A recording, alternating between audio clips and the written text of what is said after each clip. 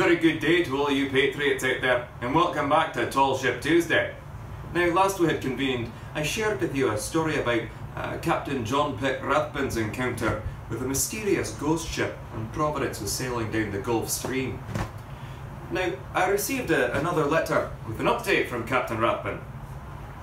He tells me that they next made shore and they searched diligently in the papers for any news of a shipwrecked crew or an abandoned ship or the like, but they found absolutely nothing, and so the French ship remains a mystery. Now, one thing that is not mysterious, however, is the prize money. Rathbun tells me that the goods from the French ship, combined with a schooner that took prize, resulted in over $3,000 in prize money. His own share was $363, 7 times his monthly pay. His first officers received half of that, of course, and the petty officers and the crewmen proportionately less. Still a very fine amount, and I hope that one will help him retain his crew, as men are proving very difficult in this sort of encounters. Very difficult to keep as the work carries on, you know. Rathbun says that because it was so late in the season, he planned only a short cruise for their next voyage. A wise choice, I think. And yet, they were foiled almost at once by a terrific gale that split Providence's great bowsprit straight down the middle. The crew rode out the storm as best they could, fished the bowsprit out with some extra line, but Rathbun had to adjust his plans and turn southward for Charleston for repairs. When they at last arrived, it was nightfall. Rathbun elected to wait for daybreak and a pilot to find them and bring them into the harbour. So they kept the sloop standing off Charleston Bar.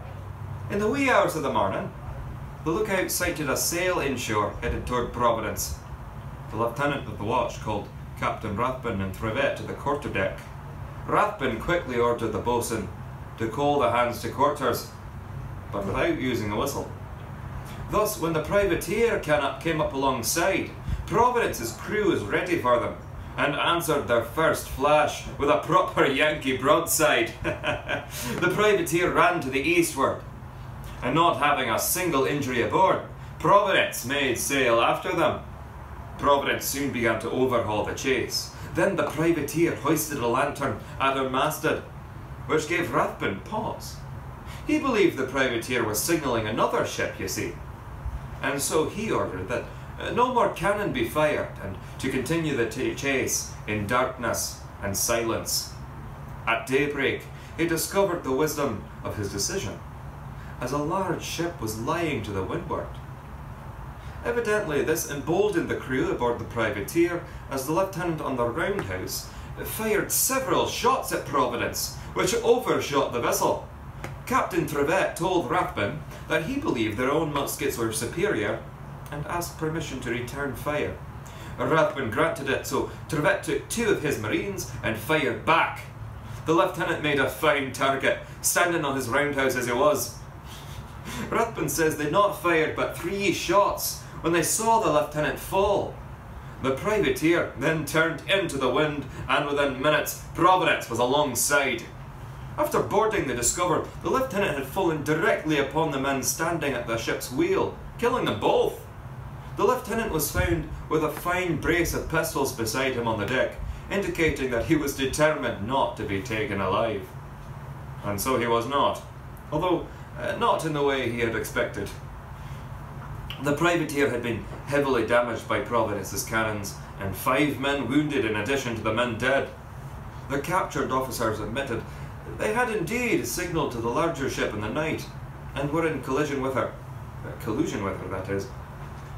Given that the ship stood between Providence and Charleston Harbour, Rathbun changed his course and sailed to Georgetown, South Carolina instead, where they put in for repairs and arranged to sell their prize. Now, not the voyage that Rathbun had expected, to be sure, but satisfying in his own way.